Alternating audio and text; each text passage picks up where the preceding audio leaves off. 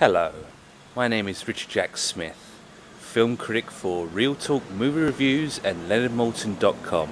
Today I'm going to be reviewing Mission Impossible Fallout. Rules don't apply to the Mission Impossible films.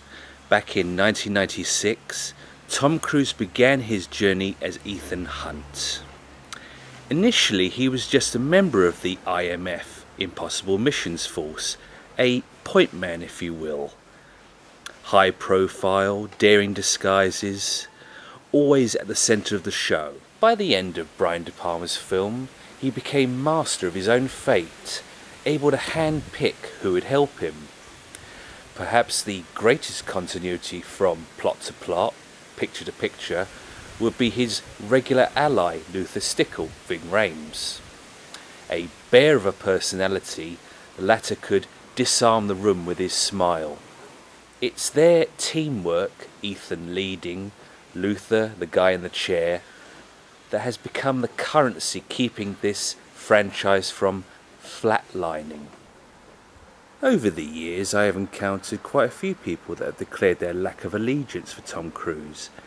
Actually, he's the workhorse keeping Hollywood interesting.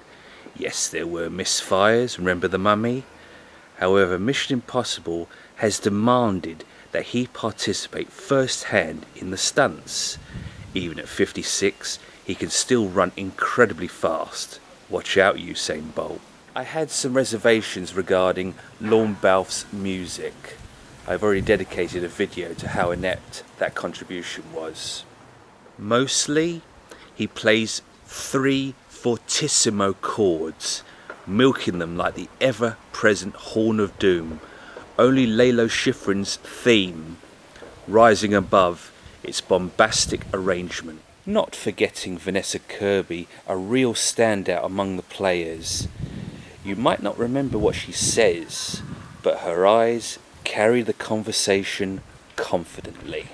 Taking everything into account, the only drawback being Balfe's music, I give Mission Impossible Fallout 4 stars. For more news and movie related information, please visit Betty Jo Tucker's website, Real Talk Movie Reviews, at realtalkreviews.com.